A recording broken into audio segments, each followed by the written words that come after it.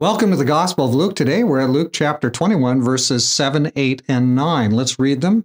So they asked him, saying, Teacher, but when will these things be? And what sign will there be when these things are about to take place? And he said, Take heed that you not be deceived, for many will come in my name, saying, I am he, and the time has drawn near. Therefore do not go after them. But when you hear of wars and commotions, do not be terrified, for these things must come to pass first, but the end will not come immediately. Now, you're probably saying, boy, that sounds familiar. You know, here we are in Luke 21, but that sure sounds a lot like Matthew 24. Well, it's a lot of the same business there that Jesus is teaching in these both of these passages. So right here, the question is the first one we had in Matthew 24. Here it is in Luke 21. So what will be the indicators? What will be the signs? What are going to be the signs of the last days? And the very first sign that Jesus gives, the very first item, he says, okay, this is number one on the list. This is one of the most important things I have to say to you. And here was what he says. Do not be deceived.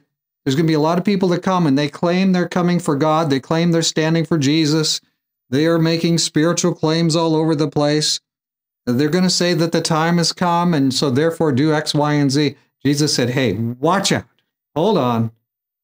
Don't be deceived. That's the very first indicator, the very first warning Jesus gives them. You think you're in the end times?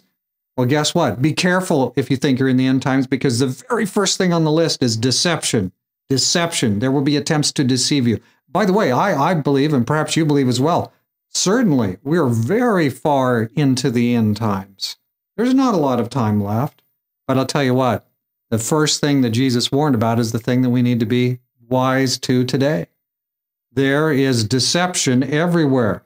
It's not censorship that we have to worry so much about. I mean, there is censorship, but today there's so many things to search among. How do you know what the truth is? You need to be able to find the right stuff.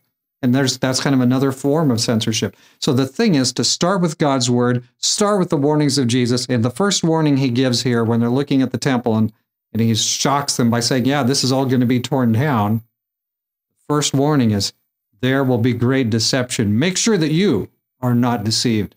There's a warning for you and I. A very primitive and definite warning for us. Primal warning for us today.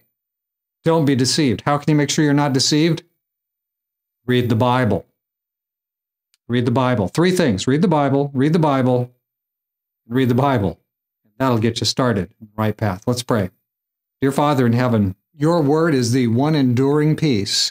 Your word is always true, but there are so many of us that misunderstand it or misconstrue it because we're holding on to something that keeps us from interpreting right, or someone comes along and puts some crazy interpretation in there, and somehow, because we're not deep or shallow, we just sort of accept those things. May we not do that, Lord. Help us to be diligent in looking into your word and letting your word sink into our heart, Lord, and transform us.